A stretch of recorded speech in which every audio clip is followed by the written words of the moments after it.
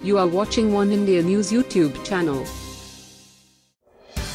After 8 long years, Indian Army will be getting bulletproof jackets for its troops, especially those posted in militancy-hit areas. According to news reports, the first consignment of 20,000 bulletproof jackets was delivered on October 15.